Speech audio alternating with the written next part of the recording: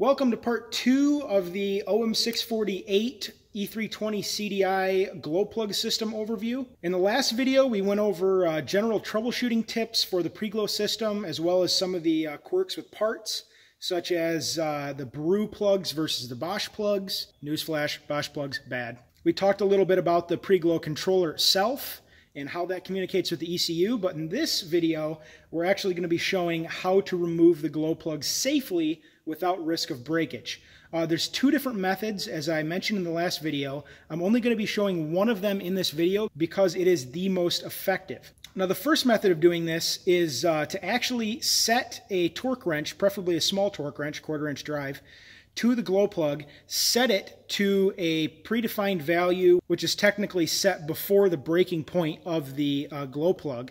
I don't know what that breaking point is. I've never actually used this method, but it's been talked about several times by dealership techs and whatnot in order to prevent the glow plug from snapping when just using traditional torque. Now, the second method, which is my favorite and the only method I've ever used, and it's worked flawlessly 100% of the time, is to use a 1/4 inch drive electric impact. These babies right here. This generates low torque but relatively high impact frequency. And that combination of things does not generate enough torque in order to snap the glow plug off, but it actually works very, very well. The high frequency repeated hammering is really, really, really good for getting these glow plugs out. Now, the next step is very important, and it's critical that you probably do it the night before you actually plan on pulling the plugs out. And that is to spray all of the holes where the glow plugs are in with penetrant. Now, I use this penetrant. It was recommended by, there's actually a channel on YouTube called Project Farm, and he tested a bunch of the popular penetrant lubricants like this, and this Seafoam Deep Creep came out on top. So shout out to that channel. I'll link it in the description below if you want to check it out. This stuff works fantastic, better than PB Blaster, and there's another one called Blue Creeper out there for professionals, and I think this actually works better than that. So you're actually going to take your penetrant and you're going to spray right down there around the glow plug in that bore where it sits, and every single one of the glow plugs that you're going to remove. The next step is to actually remove these black electrical connectors right there. That goes onto the top of the plug. To do that, you're going to need a pair of needle nose pliers like this.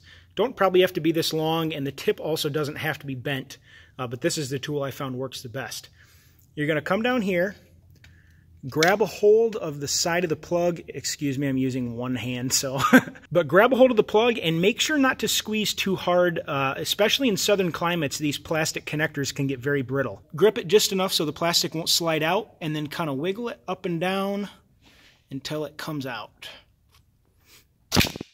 There we go. Got it.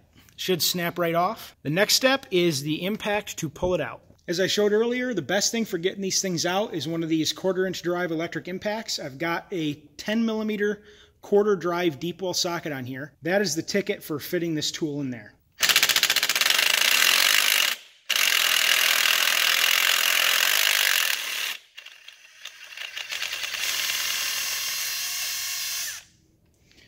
All right, a little bit of impact, and that glow plug pulled right out of there. No problem.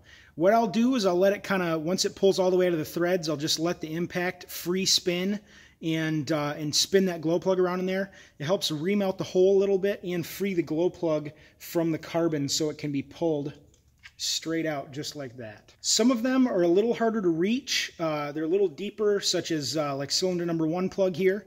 So you want to put a little bit of an extension on, as short of an extension as possible in order to get enough torque transfer to the socket. That one came out quite easily as well. And I think the trick to these guys was number 1, the penetrant, and number 2, the impact. Really made these things come out. I have not had these plugs out of here. I haven't pulled them before the video or anything. They came out as they've been in there for the last God knows how many miles. Now, I know if some of these plugs are not seated correctly previously, you will get some coking, some carbon that comes up underneath the seat of the glow plug and forms around the glow plug. That's what makes them harder to get out. Doesn't look like I had that issue on this particular engine, but I have had it on my car. This is actually not my car. This is a customer's car. And on my car, I did have some coking on a couple of glow plugs. I ended up changing all 6. and the impact worked great for that as well. And what I'll actually do to get rid of some of that coking is I'll take one of the old glow plugs and I'll soak it in a product called fluid film. It's lanolin based. It's a great cleaner, but it's also kind of a good, it's a sticky substance. So when it cleans that carbon away, it all adheres to the plug.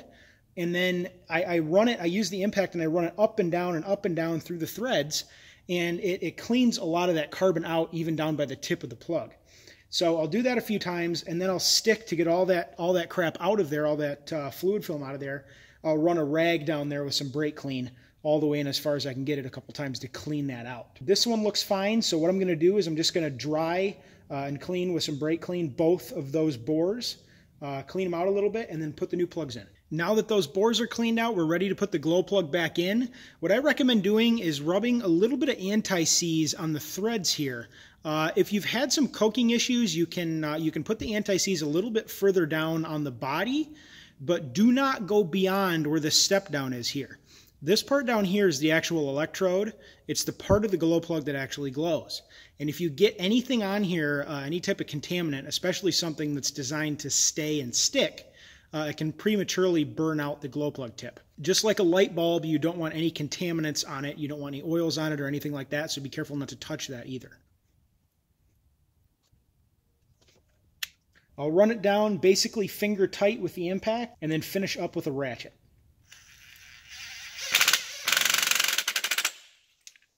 I use a ratchet for the finishing process of tightening down the glow plugs. I recommend using a 1/4-inch drive ratchet. These things actually don't need to be torqued down super tight. They just need to be able to seat correctly. So a 1/4-inch drive ratchet I think is perfect for seating these things.